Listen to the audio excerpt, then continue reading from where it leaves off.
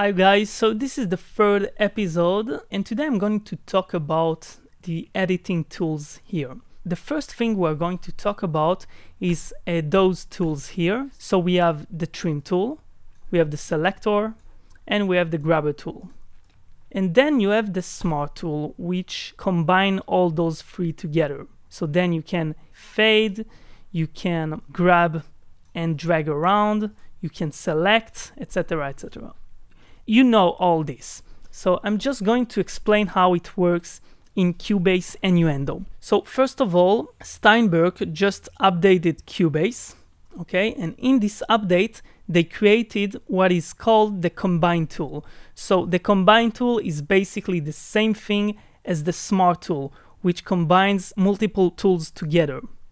Okay, so I'm just going to show you this screenshot from the Cubase YouTube channel of the object selection tool, and this will put it into a combined mode. We could also do this by holding down Alt. We have this in a combined mode. It's broken down into two zones. The upper zone will function as the range selection tool, and the bottom zone is the object selection tool. Okay, so basically what they did is just to create a smart tool in Cubase. Now the problem is that they always first update Cubase and then a few months later they update Nuendo because most of the Steinberg clients are Cubase users, okay? And the Nuendo is more like a niche. I don't have the combined tool, but basically if you're going to buy Cubase and you're going to buy the latest version, you're going to have this combined tool, which is like the smart tool. If you're going to buy Nuendo, you'll have to wait a few more months, okay? So in Nuendo, you have the object selection tool, which is the equivalent of the grabber tool. And in this tool, you can also fade and you can also trim, okay? So you can do all those things with the object selection tool. And then if you want to go to the equivalent of the selection tool in Pro Tools, you're going to have to go to the range tool. Okay, so the range tool is like the selection tool of Pro Tools. And then you can just select and grab things around. Okay, so they combine those two and we are still waiting for the upgrade. Let's continue and talk about the editing tools here. First of all, each and every one of the editing tools has a number. So erase is 5, split is 3, etc., etc. So you can play with this. We talked about the most important two, which are the object selection tool and the range tool. Now, if you click here on the object selection tool, you have two more options. Sizing moves contents. If I cut this, okay, and then I move the start of the event, you will see all its content move with him. So the start point stays the same and the event is shrinking. Okay, very handy. And if you want to resize, to stretch or squeeze your event, then you can click here and you can resize it. Once you resize it, you will have this little waves icon here. Now, if you stretch, you need to change the algorithm according to the content of what you are stretching. If it's a song, you can choose time. If it's a vocal, you can choose maybe pitch. Sometimes tape will do the trick. You have all kinds of algorithms here. You can really achieve a high quality sound by playing and changing and checking those algorithms. The draw tool, you can just draw automations. The erase tool, you can erase stuff, but I never use this. I just choose what I want to erase and press delete. You have the split tool.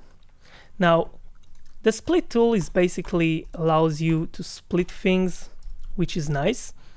But what's interesting about it is that if you are on snap-on mode, okay, you use the split tool And then you have the grid. So the grid here is 2 frames. Let's make it 1 second. So now my cursor will move 1 second each time. It means that you can't cut between those seconds. You can cut only on those seconds. So what you can do in this mode is hold Option and click. And then you have all your events splitted according to the grid. Next tool is the glue. Now if you split something and you go to the glue, you can glue it back, okay?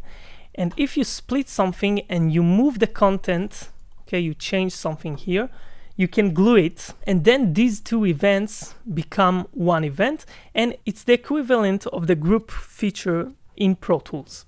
What you can do is now move those 2 together, and if you want to ungroup them, you can go to Audio, Dissolve Parts, okay?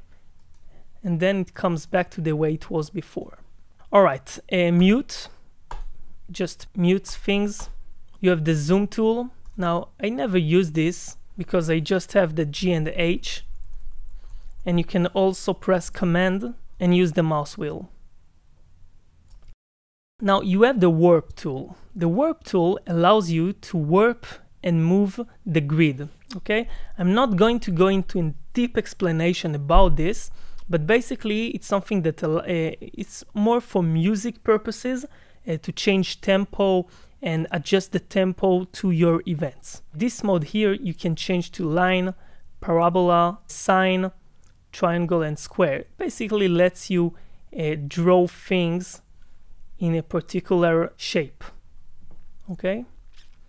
So parabol, line, triangle, very useful. The play tool is like the scrubber tool.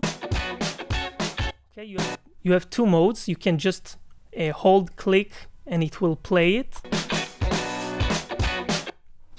And you have also the scrubber tool, which is exactly like the scrubber tool in Nuendo, okay? The last one is the color tool. The color tool depends on the color chosen here. So let's say, for example, first of all, I'm going to deselect this event and deselect this track, okay? So I'm going to select now a color, let's say, for example, yellow, okay? My color tool is going to be yellow. And then I can choose, let's say I have multiple events. I go to the color tool and I choose this one to be yellow and this one to be yellow. So that was a quick explanation about the editing tools. Of course, there are a lot of other features and options and things that you can do with those tools. And next time we're going to talk about the second part, which is all those buttons here and how to achieve the same features in Nuendo.